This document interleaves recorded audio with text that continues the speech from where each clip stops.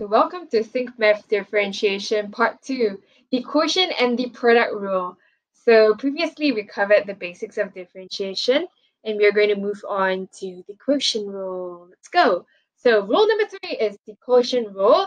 It states that, for this fraction here, when we want to differentiate a fraction u over v, what happens is for the denominator, remember for quotient rule, the denominator rolls. So we are going to start with the denominator, square it at the bottom, and then the denominator will put it up, differentiate the top, which is u, and then minus u, and then differentiate the bottom.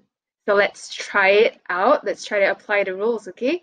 We have this example here. It's 5 over 2x minus 3. That is a fraction. So we can use the quotient rule. So same thing. I am going to use the denominator first. So I'm going to square it. Denominator rules. So I'll square it. And then the denominator, I will copy it on top. And then after that, let's look at this. 5, right? When I differentiate 5, remember 5 is a constant, and I differentiate any constant, it's a 0. Easy enough. And then u is 5.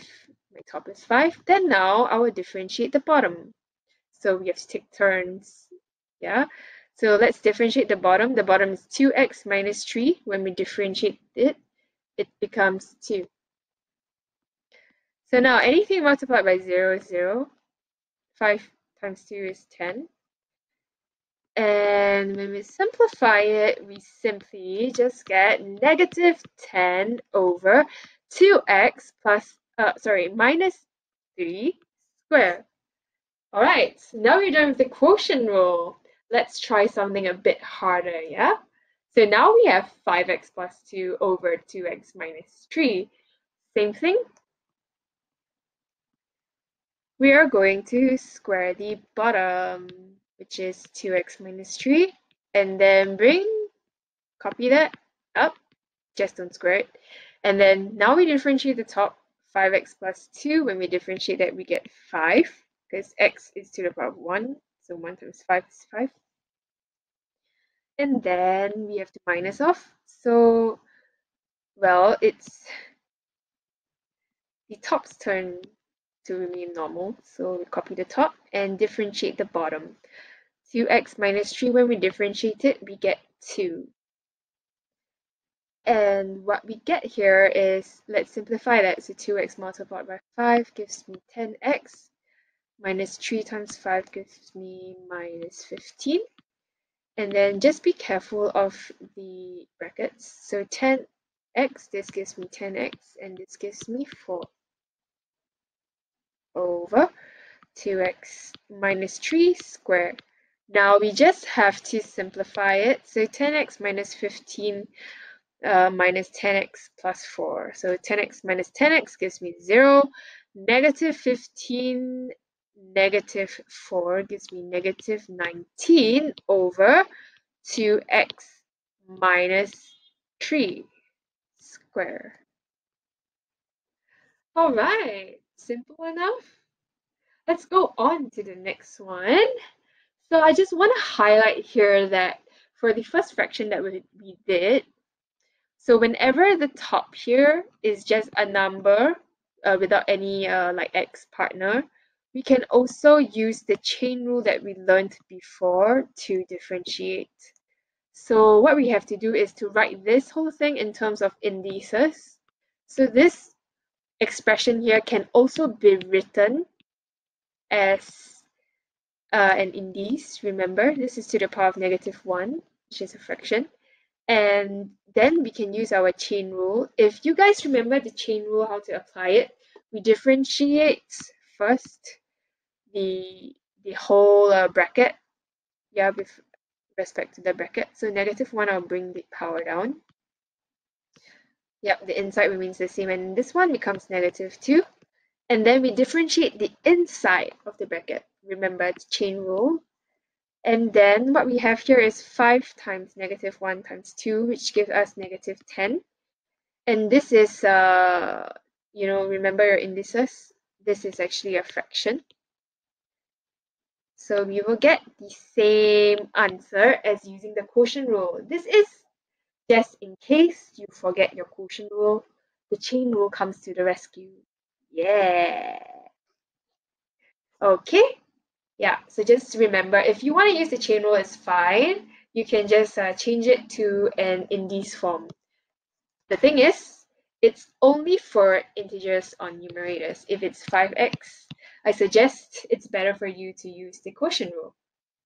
Okay, let's go on to the product rule. So the product rule states that if I want to differentiate to different products, for example, x squared times x minus 2, I will simply have to differentiate one multiplied by not differentiated one, plus then they will switch places. I will differentiate the other one, which was not differentiated, and then multiply by the other one. So let's just try it. Well, it makes more sense to demonstrate.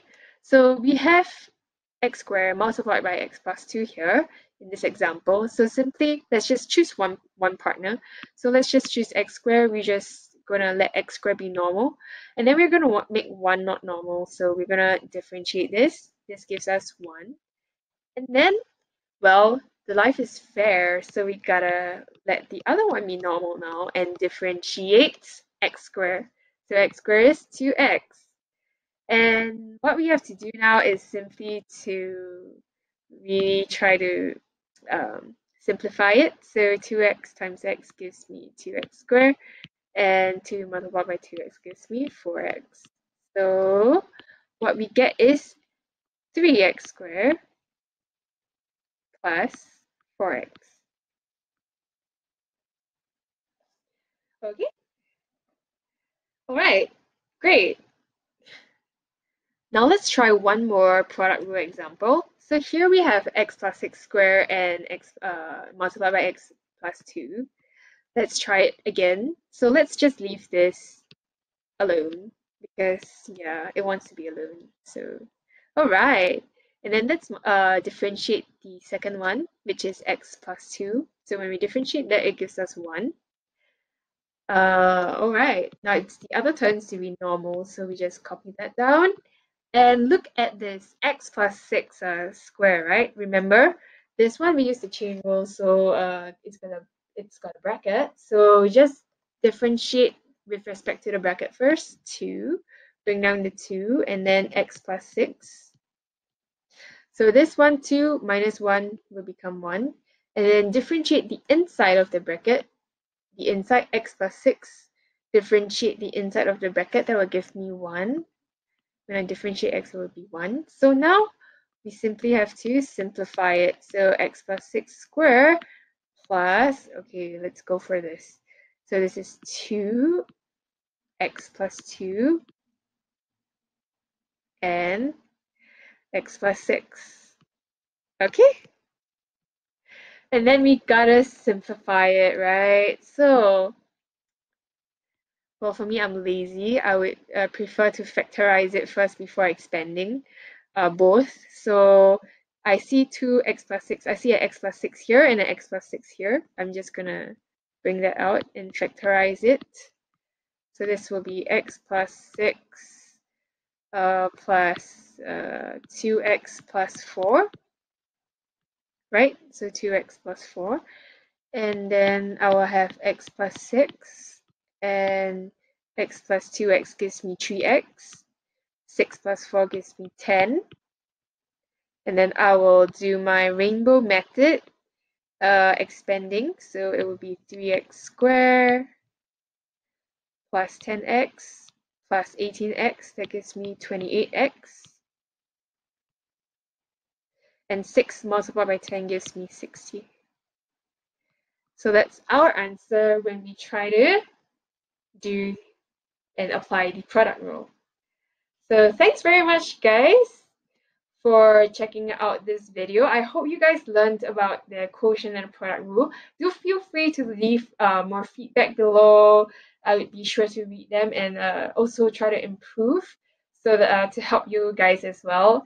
And all the best for your math. See you.